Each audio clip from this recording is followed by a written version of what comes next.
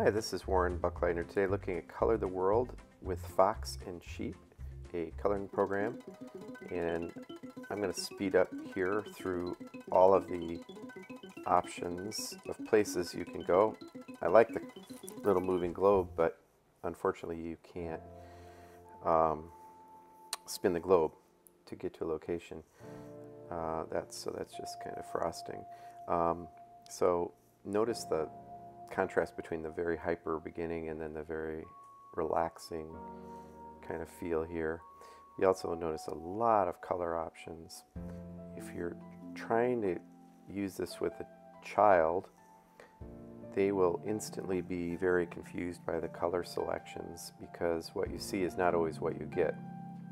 You have to double tap on the color palette to get the color, and our testers struggled a little bit with that. The other immediate problem that I noticed is there's no undo. So when that's obvious, there might be some hidden somewhere, but the only way to undo something, which is very important with any drawing program, is to select the eraser. So that is a problem. Another issue that you probably want to know about right away is that the level of difficulty and number of colors and selections and so on is not really well matched with the content. So this is New York City, and there's nothing about this picture that says New York City to me.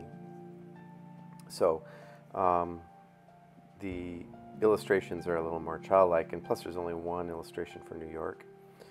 So these are all things that you should probably know about. In terms of the coloring mechanics themselves, I did like the smart coloring, so you see how the color goes around the outlines automatically.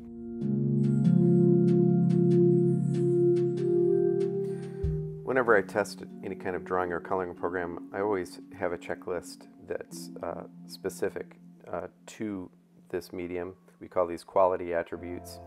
And so one of the things that we try to do is make something kind of serious.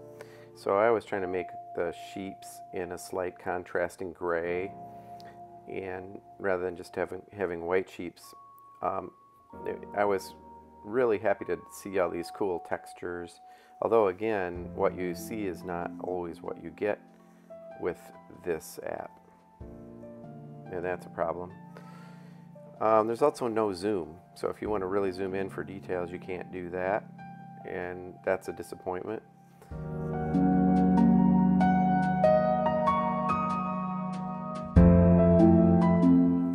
You can see that when I select colors that the background on the palette below changes, which is kind of weird because they're actually two different shades. So this is there's a lot of user interface issues with this app that should be removed or should be fixed. Last but not least, worth noting that it is easy to automatically save your work, although if that's not obvious, you have to exit. So you don't really feel secure that your work is safe, but it is. And then it's very easy to share your options. This app is available in multiple languages, although no reading is required, and there is no obvious control over the audio, the music.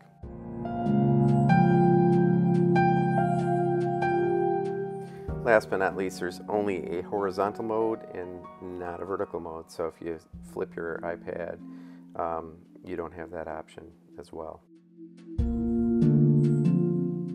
So the final thing that I'm going to check here is the parent options, just to make sure I didn't miss anything. And you can tell here that, like a lot of the Fox and Sheep apps, they want you to rate the app, and there are some other limitations that keep the child or a novice from just jumping right in. The bottom line is there are better coloring programs. This one's fun, but you have to spend some time learning it. I'm Warren Buckleitner. We'll see you next time.